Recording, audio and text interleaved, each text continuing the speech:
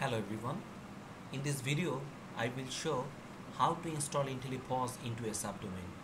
For this, at first, we need to create a subdomain.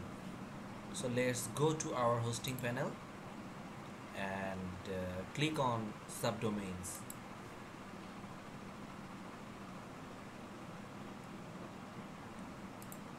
So here, we need to give the name of our subdomain.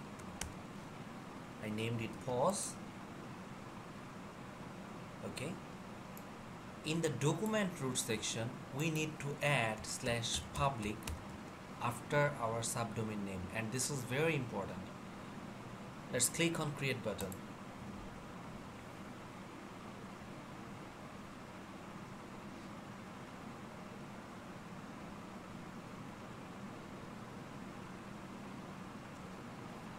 And our subdomain has been created.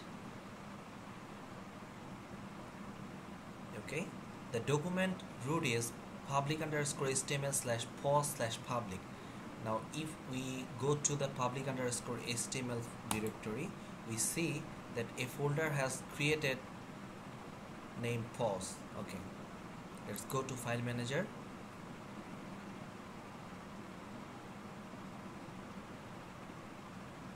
Click on public_html, and here our subdomain is created and a folder named POS has already created, and inside the POS a public folder is created.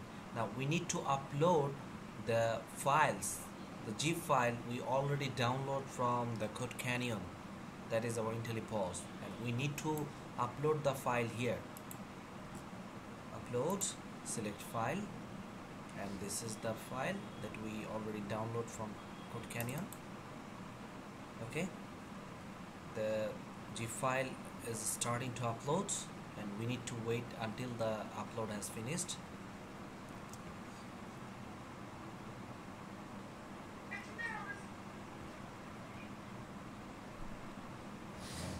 So the upload has completed. Let's click on go back. So here we see the zip file has been uploaded.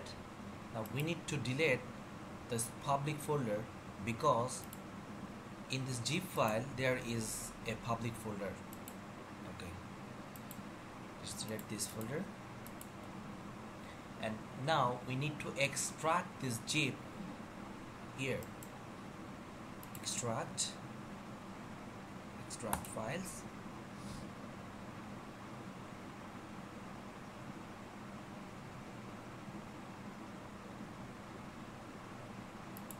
The file has been extracted. Now we need to refresh this page.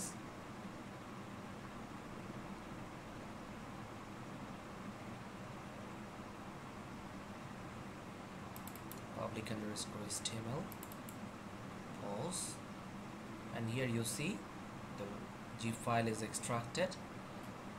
Okay, now in the URL we type our subdomain name.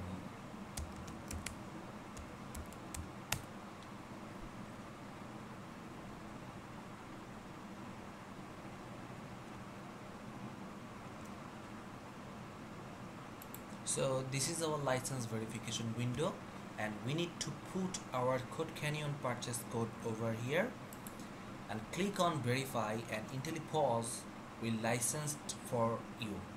And now I am going to pause this video for a while and verify my installation.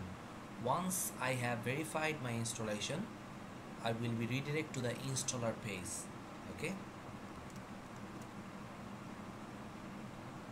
so this is our installer page.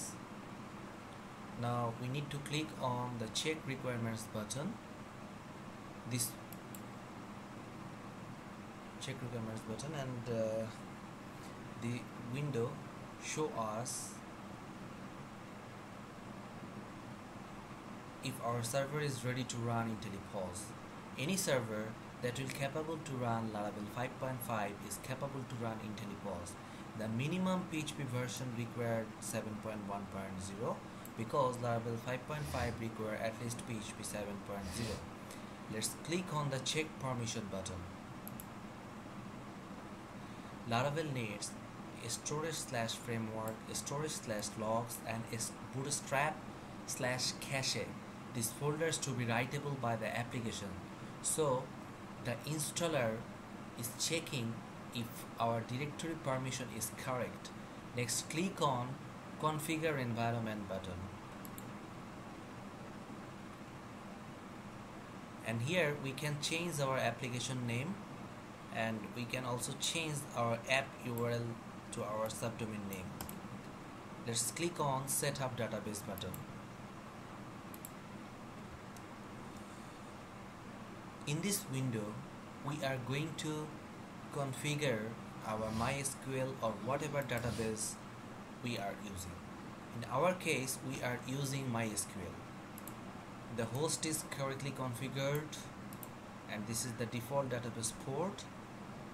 Before clicking on install and proceeding to next step, we would want to make sure that this database is already created. To do this, we are going to phpMyAdmin and create a database named inventory.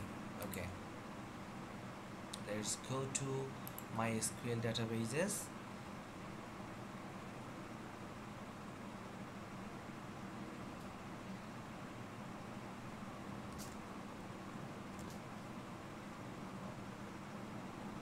Let's create a new database named inventory. Okay, create database.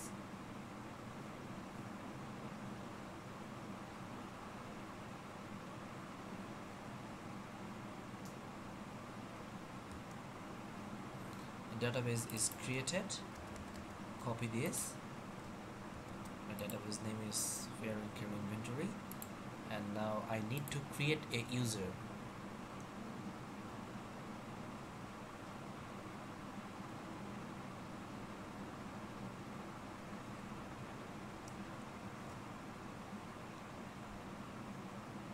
So here I need to create a user.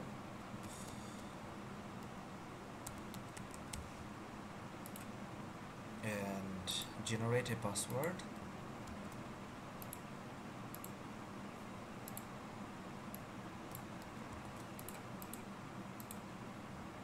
And create user.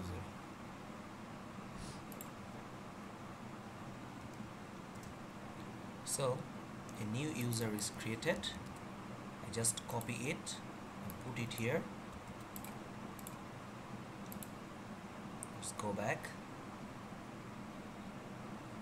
and give all the privilege to this user to our database. Add user to database. Let's click on add. Click all privileges and make changes.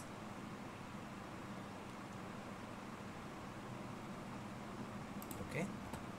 Now I click on install button.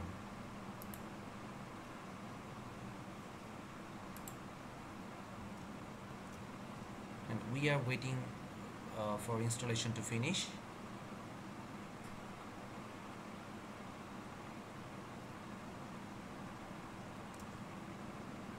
The application has been successfully installed, and the application gives us the login username and password. Save it in somewhere else and click here to exit.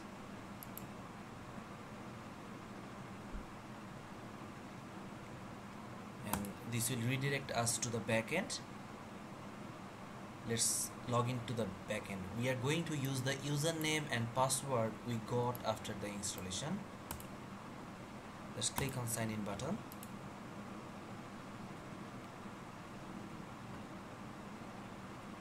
And this is our dashboard. So this is all from this is the installation process if we want to run Intelle POS into a subdomain. Thank you.